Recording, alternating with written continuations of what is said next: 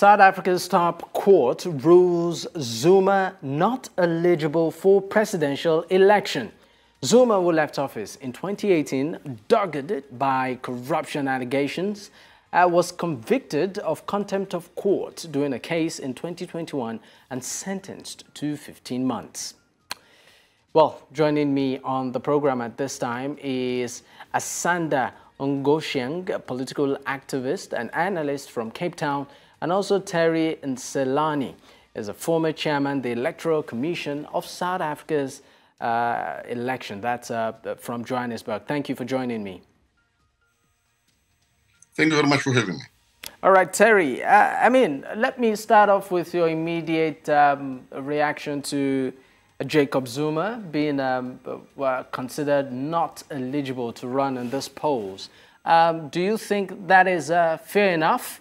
And let's also consider the implication of this particular move on the election itself. Well, the Constitutional Court is a court of last instance in South Africa.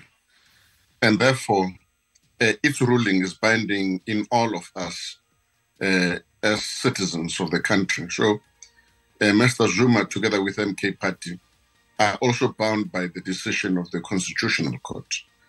There may be people who may not be happy with the decision, but at the end of the day, it is the final, it's a court of the final instance. And however, because Mr. Zuma is actually a leader of the MK Party and he is on the ballot, the effect of his candidacy was not going to have any effect in any case on the ballot paper and preparations for the elections. It was just his candidacy that was being contested, and then the court has ruled that he can't be a member of parliament as a result of it.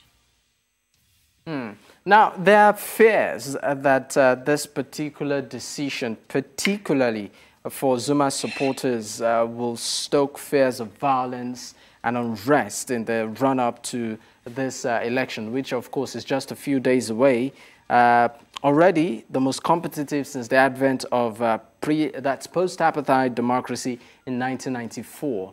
Do you think that this particular decision by the court would stoke some level of, will I call it, fear of violence?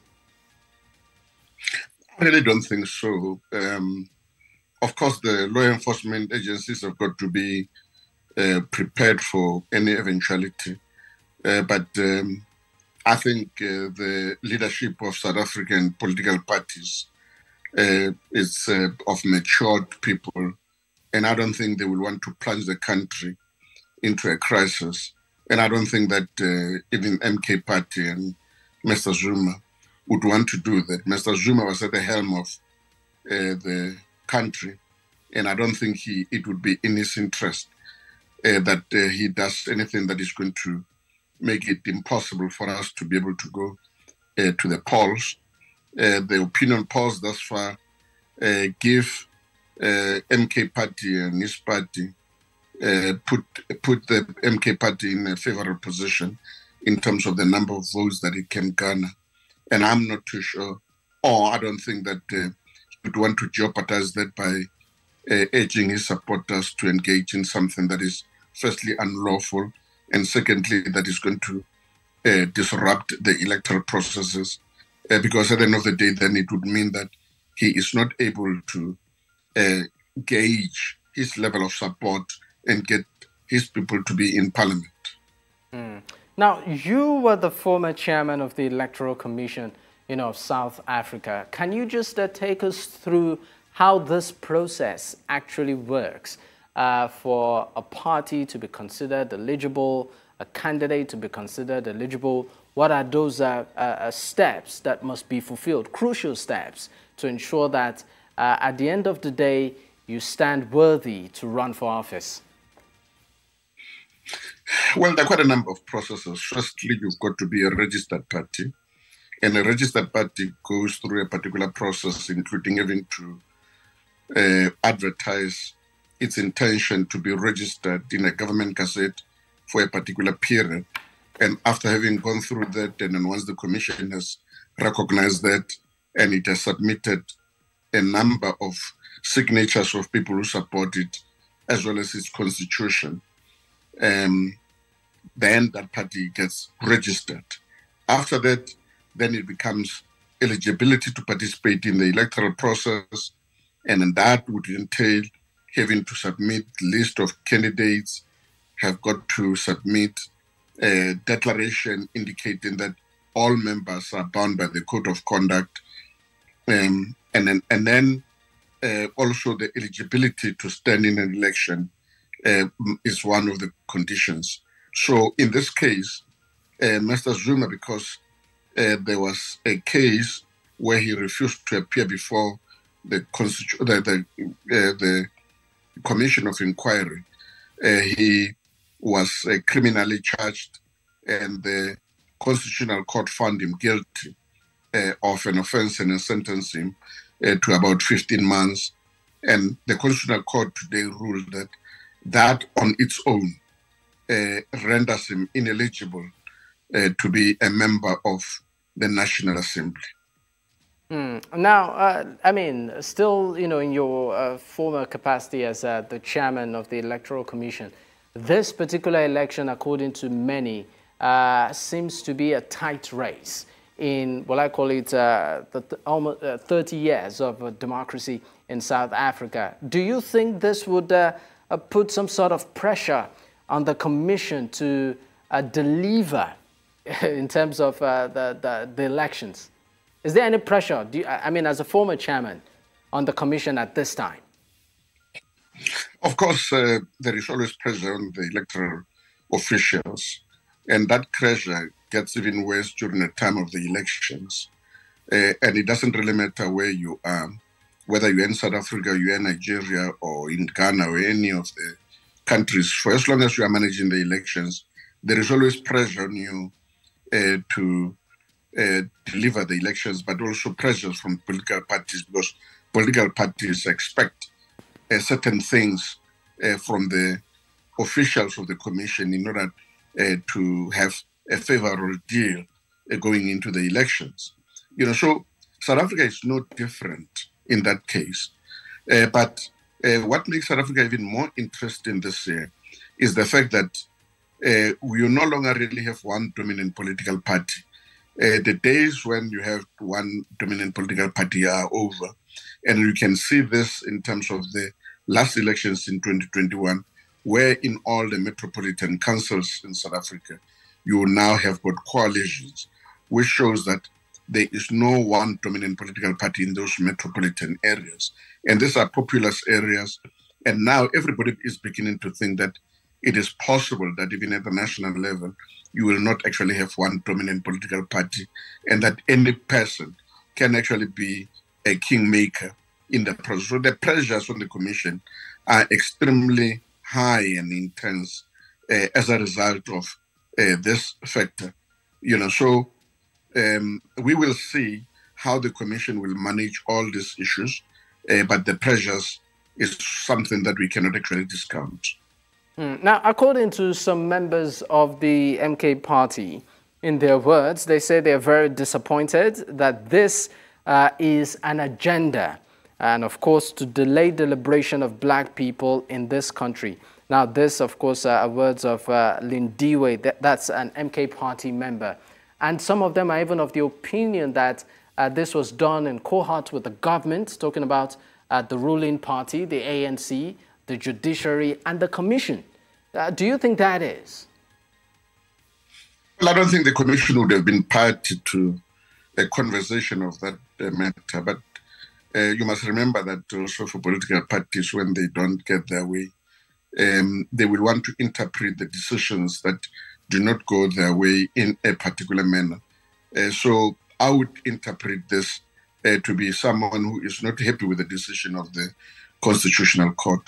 But in the absence of evidence of the things that the person is saying, I would say I don't think there is anything untoward.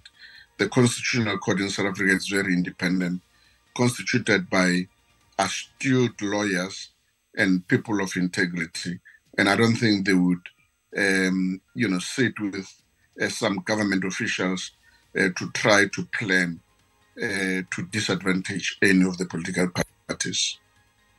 All right. Thank you so much, Terry. Let me bring in Asanda into the conversation. She joins me now. Asanda, thank you for joining me on the conversation. Well, let me take your immediate reaction to the former president, Jacob Zuma, being, according to the court ruling, branded not eligible to run in this election. Do you think this will have any adverse effect or any impact on the quality of the polls just around the corner? I don't think it's going to have any effect on the equality because this is something that we expected.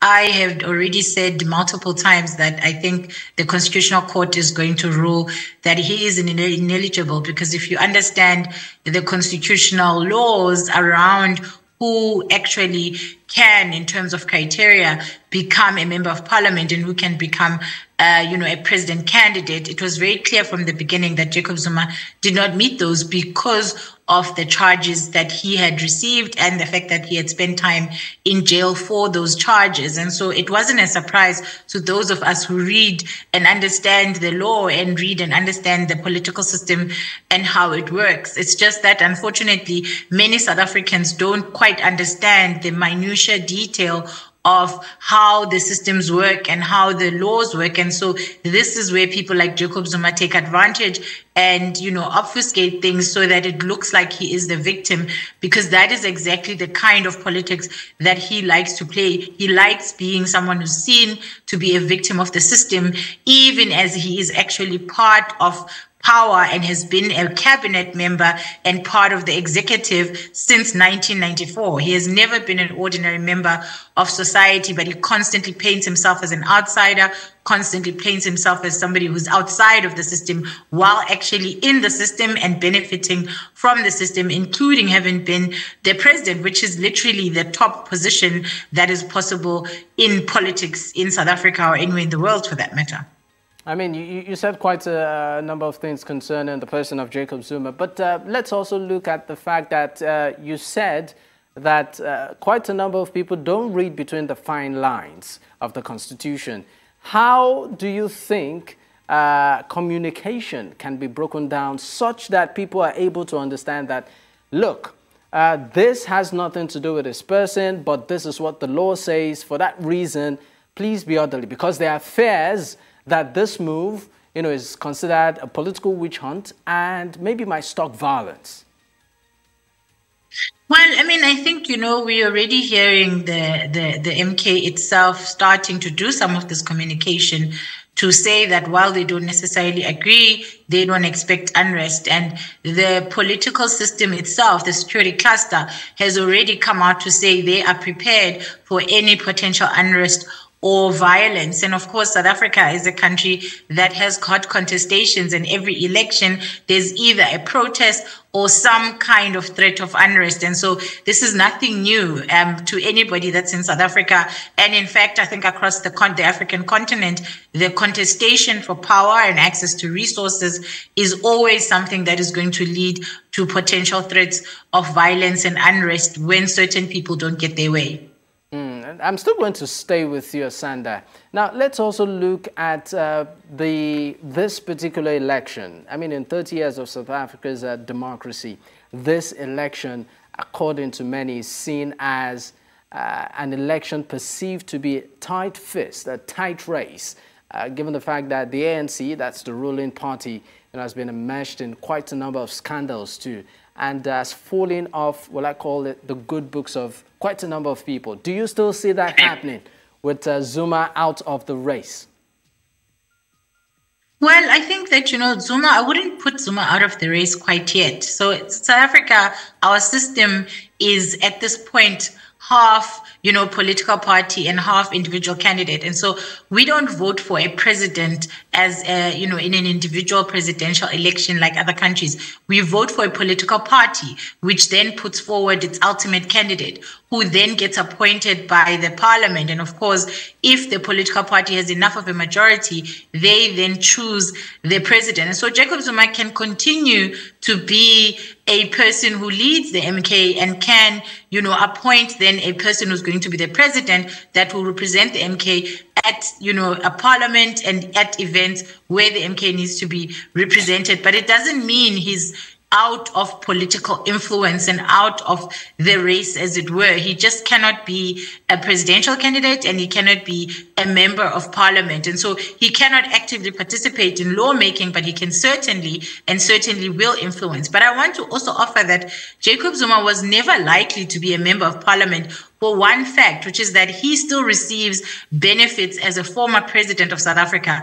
And in order for him to continue to receive those benefits, he cannot become an ordinary member of parliament, because that has lower benefits than the benefits he would get as president. And so I don't think he would have given up his presidential benefits in order to be an ordinary member of parliament anyway. And so this is actually more a case of him wanting to continue to be in the spotlight and him wanting to continue to ensure that the MK gets maximum, public engagement and maximum conversations in the public right up until the actual election. Because in South Africa, effectively, campaigning time is done and we're winding down in the run-up to the elections at this point. And so this court case is something that gives him, the media space as we are sitting having this conversation now, and gives, therefore, the MK the media space that it needs in the run-up to the election, just to get those kind of last votes in